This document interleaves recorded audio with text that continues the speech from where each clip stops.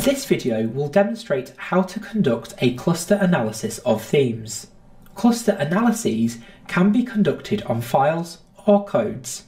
It is an exploratory technique to find patterns in word similarity, coding similarity, or attribute similarity that may not otherwise be easily identified.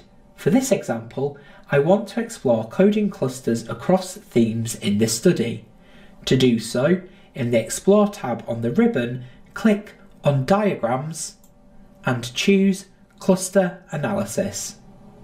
Select the second option, Codes, and click Next. First, I need to tell NVivo which codes to use. Click Select next to the codes and click the box next to some major top-level theme codes.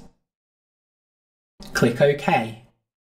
Then I choose which type of cluster to display. I am not interested in language use because my participants may describe the same phenomenon in different ways. So, click the drop-down box next to Clustered By and select Coding Similarity.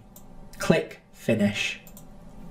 NVivo has created the cluster analysis, which opens as a horizontal dendrogram. Click on the zoom slider at the bottom right of the diagram to get a closer view. The closer the themes are clustered, the more commonly participants were coded as discussing those themes. For instance, participants who talked about the economy also talked about the natural environment. In addition, participants who talked about community change also discussed real estate development. You can change how your cluster analysis is visualised from the Cluster Analysis tab in the ribbon.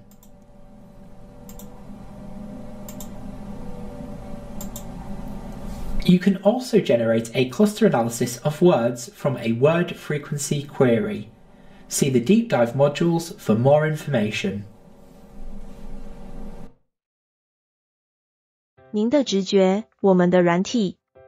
买正版软体找祺荃企业有限公司，统一编号28793967，所有产品皆享咨询、支援及保固，并可开立2联式或3联式发票。